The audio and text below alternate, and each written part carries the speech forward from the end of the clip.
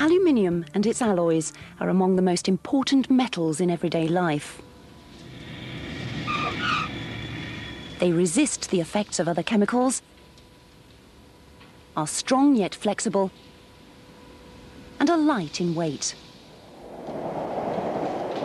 Aluminium is the third most common element in the Earth's crust. It is extracted from its oxide by electrolysis. About 135,000 tonnes of aluminium per year are extracted at RSC Aluminium in Holyhead. This is about half the UK total. RSC Aluminium has its own deep water port for importing raw materials. Aluminium can be shipped out by road, rail or sea. The site is really 3 plants in one. Electrolysis takes place in 4 covered areas, each half a kilometre in length and each containing 78 electrolysis cells. The aluminium is alloyed and cast in the metal finishing shops. Anodes for the process are produced here. Aluminium oxide, often called alumina, is stored here, fed by an underground conveyor belt from the docks.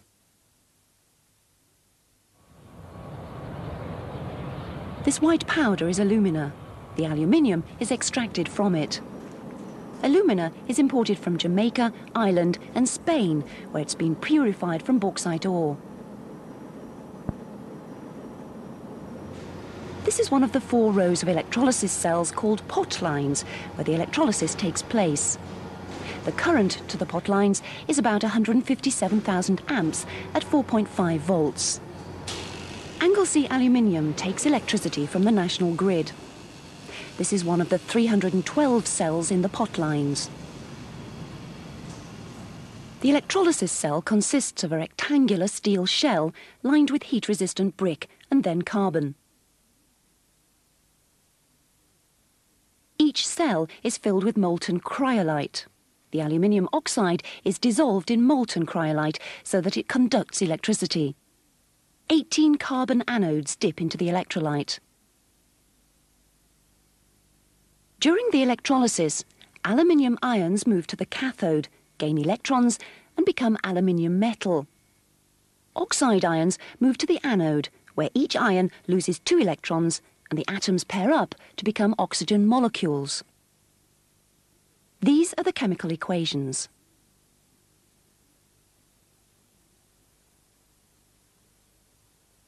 As the electrolysis proceeds, the aluminium oxide is decomposed into aluminium and oxygen.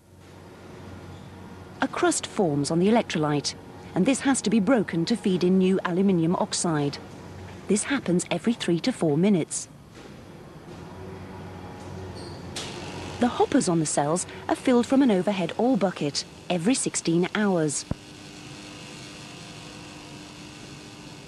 The electrolyte is at about 955 degrees Celsius. At this temperature, the carbon anodes gradually burn away in the oxygen from the electrolysis. Eventually, the anodes have to be replaced, and this happens every 28 days or so. The remaining carbon is broken off the old anodes, crushed, mixed with new coke and pitch, and pressed into shape. The newly pressed anodes are baked for about 24 hours in gas-heated pits. This produces electrodes which will conduct electricity and not crumble away in the cells.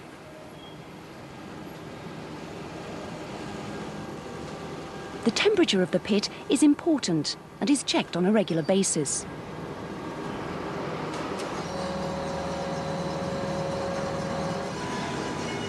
The baked anodes are fitted onto steel stubs. These are held in place and connected electrically with cast iron.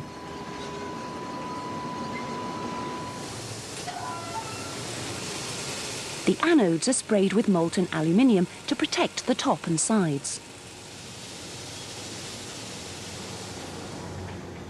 Electrolysis takes place 24 hours a day, 365 days a year.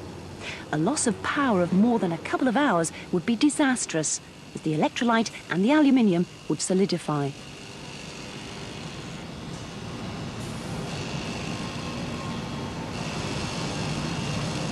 Liquid aluminium is sucked from the cell into a brick-lined steel crucible. Each cell produces about 50 kilograms of aluminium per hour.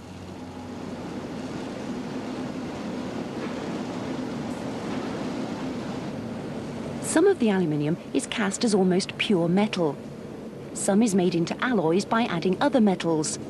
This metal being added is magnesium.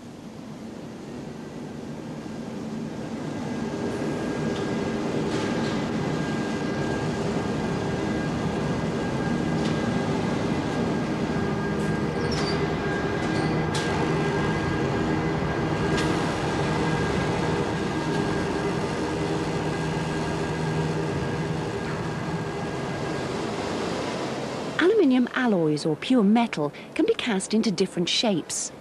The liquid metals are poured into moulds where they solidify and can be lifted out.